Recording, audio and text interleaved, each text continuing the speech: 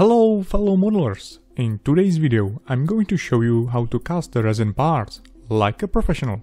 If you are making plastic models, you probably lost or accidentally ruined some parts from a kit, or made some scratchable modifications that you wanted to duplicate. Therefore, I was always fascinated by resin casting. I already showed you some cheap alternative from Oyamuru thermoplastic material and epoxy putty, but this time let's make it properly. First, I'm going to show you how to make a simple one-part mold. It is perfect for flat or not complex shapes. I recently made a conversion set for my model, and I decided to duplicate all these plastic parts. I only need to create a spout. It is basically a place where you pour the resin, and I recommend making it at least 5 mm thick. I found out good to make it with a similar volume as the original part. I am gluing master to spout with a superglue. It will create a strong bond, but also you can easily separate it without damaging the original part.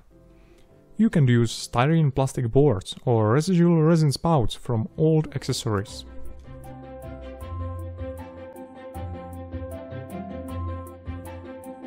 I draw basic shapes that you can cast from one uniform mold. This block is easy to cast and you will not have any problem with it. You can also make more complex shapes, however for demolding and better separation you need to cut a mold with a knife.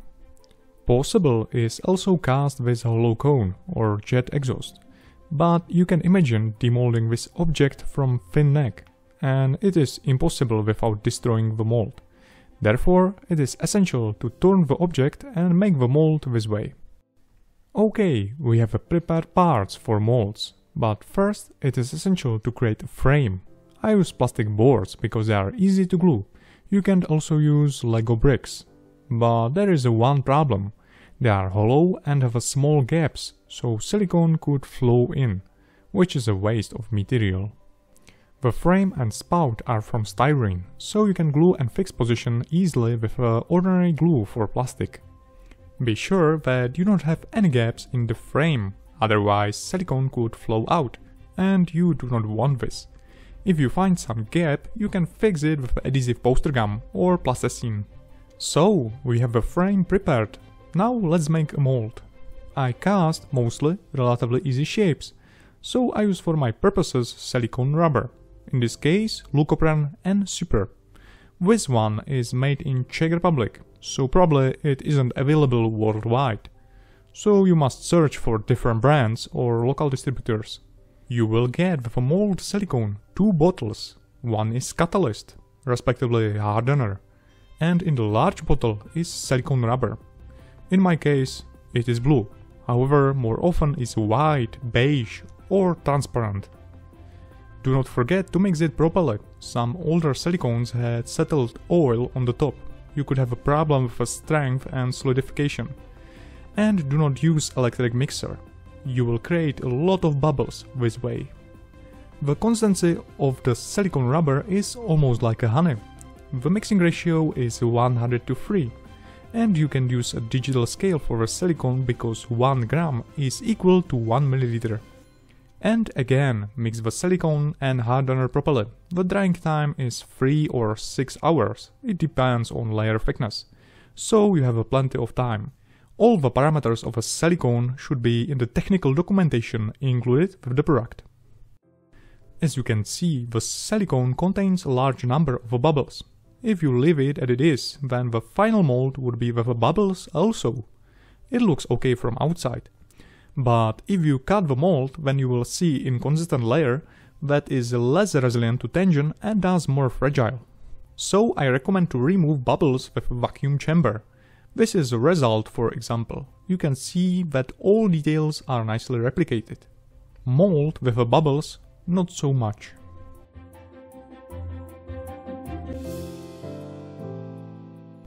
Here is a test of solid mold without bubbles. The silicone is nicely resilient, flexible and strong in tension. However, if I damage a solid layer with a cut, then it is easy to separate the whole form.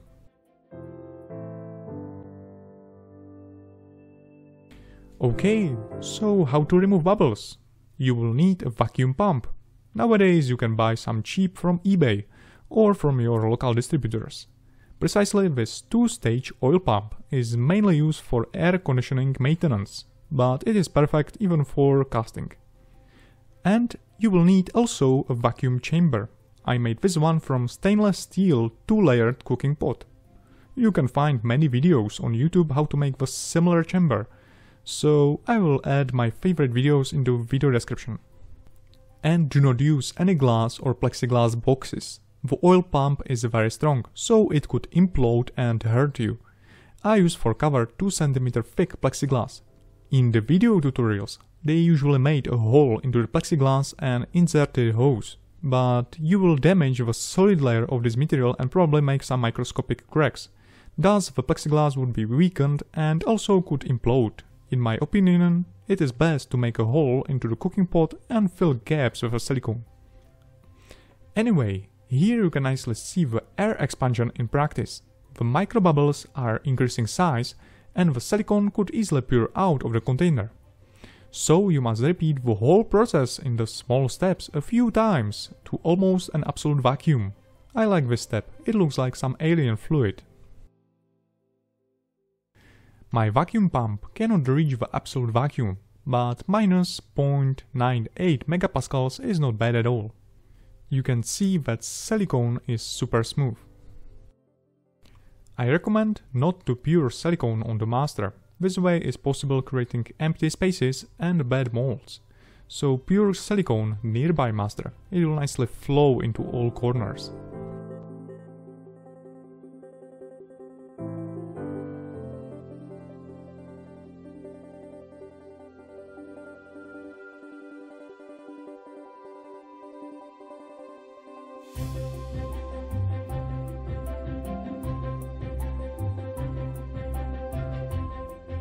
And again add the whole mold into vacuum chamber. The drying time is more or less 3 hours, but I rather wait for 12, just to be sure that everything is nicely solid. If you make parts easily removable from mold, then you will prolong service life. So therefore I'm making the side cut, which helps with the safety removing of resin cast. Essential is only fix the shape with rubber bands before casting.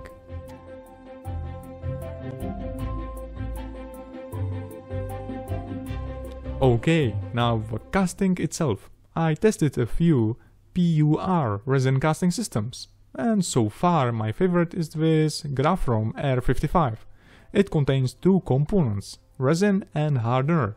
The advantage is that the mixing ratio is 1:1, so it's very straightforward. The resin is white, so I usually add a small amount of a black color to the resin part. You can see the details easily and it looks more like a plastic. I highly recommend using good protection equipment like goggles, gloves and probably a respirator. These chemicals are quite aggressive, so you can burn your skin slightly. The processing time of this type of PUR resin is only 2 or 3 minutes, so you must work quickly and have everything prepared. I mix the 2 components only 10 seconds and then pour them into the molds. After 10 seconds, the resin starts the exothermic reaction and creating heat. I am pouring the resin into prepared molds and again vacuum out the residual bubbles. Also, it is essential to get the resin into all corners. The demolding is possible after 1 hour, but again good practice is to wait a little bit more. I prefer 2 or 3 hours.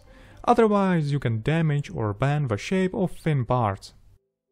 The demolding is my favorite part of the whole process. It is almost like making sand cakes, just a little bit more complex.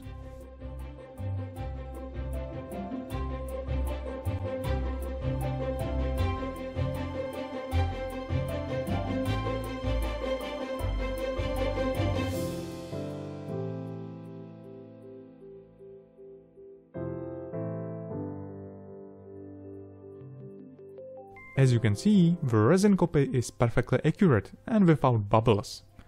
It is primarily good if you have a resin 3D printer. The photosensitive resin is expensive, so you can make a mold and create an accurate copy from cheaper casting resin.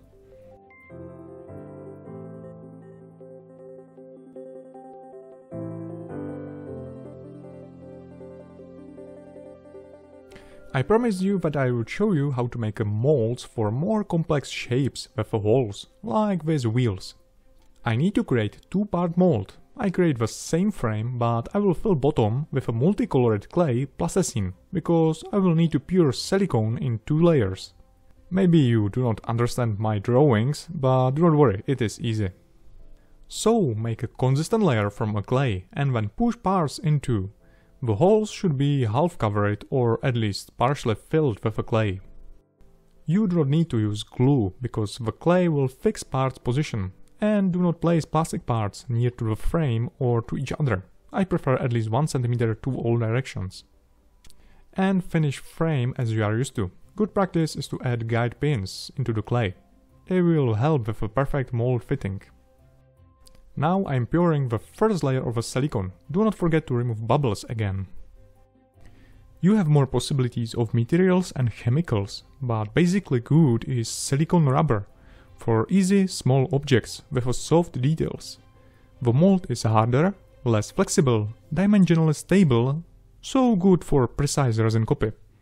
The second alternative is condensing silicone. This material is more flexible, stronger in tension, but less dimensionally stable and has a larger viscosity.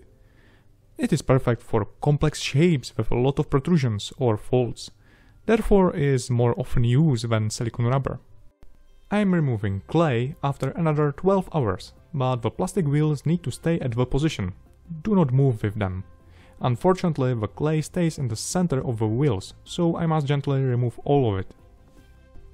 It is mostly easier than in this case.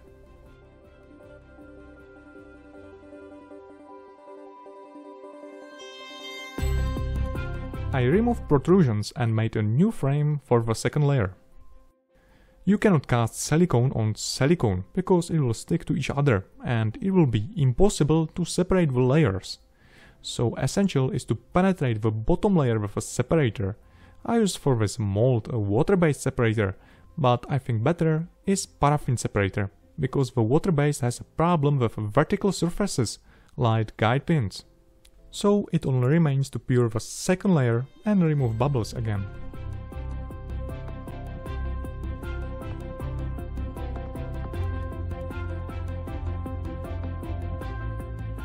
I told you the water-based separator is not the best. As you can see, the pin stuck in the top layer. In this case, it is not a big problem, priority is wheels.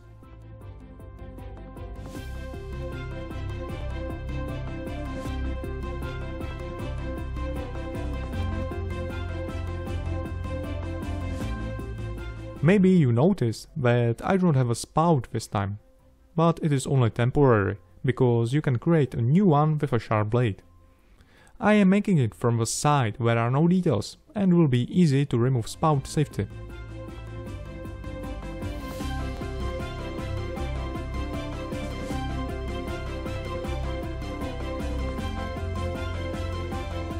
I fixed the position of 2 molds with rubber bands. This process you already know. I am PURing resin and then wait a few hours. Okay, this is the result.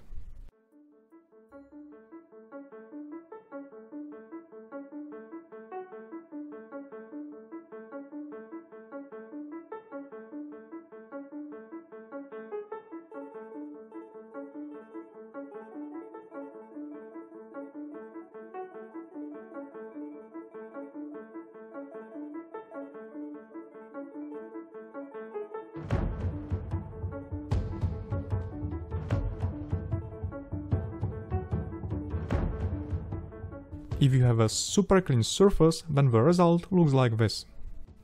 It is precise copy of the plastic original, so it has all template errors. You always must spend extra time with the perfect preparation of the master part if you want a flawless result. The thin resin membrane is a layer from the separator. However, it is not again a big problem because you can easily remove it with acetone.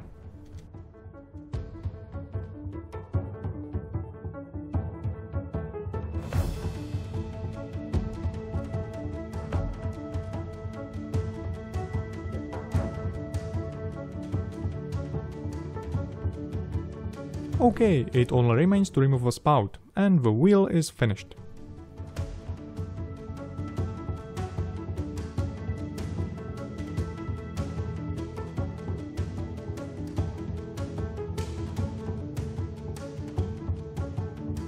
I have some molds 1 year old, and after 30 casting cycles, the rubber silicone is still stable and the size is identical. So you don't need to worry that it is only for short use, and then you would have to throw it away. I primarily wanted to learn this technique because I'm always fascinated by trying something new, and also it opened doors for new possibilities, primarily for some scratchable models or customizations. I hope you found this tutorial just a little bit useful. So that is all. Thank you for watching, see you next time and happy casting!